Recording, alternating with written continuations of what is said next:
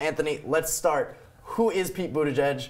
Why are we talking about him now? Right, so 37 years old. He would be the youngest president to ever serve if he got that far. He is originally, he's a Harvard graduate, he's a Rhodes Scholar, he served in the war in Afghanistan, he worked for a private consulting company for a few years back in the late 2000s during the economic recession, and now he's Mayor Pete. He's the mayor of South Bend, Indiana, and a lot of people really like him out there. You know, he's very popular, and he's really tried to reform the city as they get past their Rust Belt roots and try to transition into kind of a better future for South Bend.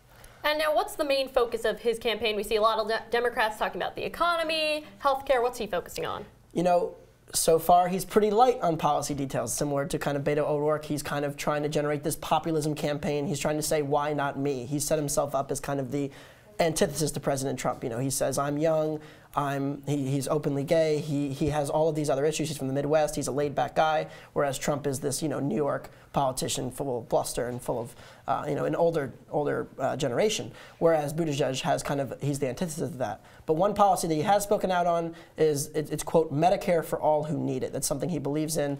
He hasn't come out in full support of universal health care, but he believes in making health care available to all.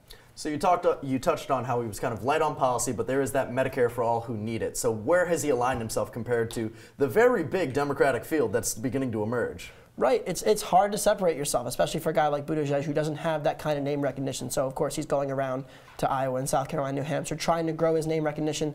One thing he's doing, appealing to millennials and leftists. Kind of the similar situation to Bernie Sanders and what Beto is trying to do. He's trying to get the young people behind him. Millennials make up over 1/3 of the voting population nowadays. So if he can tap into that, that's where his base is going to come. And then eventually his plan is to try to kind of court the party loyalists into joining him.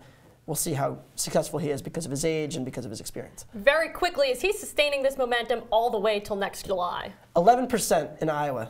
That's the new poll. 3rd place. But he's still 20% behind Biden and Sanders, and I just don't know if he's going to have the kind of establishment support to continue this rise. But it's definitely something that's very interesting, and I'm excited to see what Buttigieg does for the future. Certainly be looking out for it. Thanks, Anthony.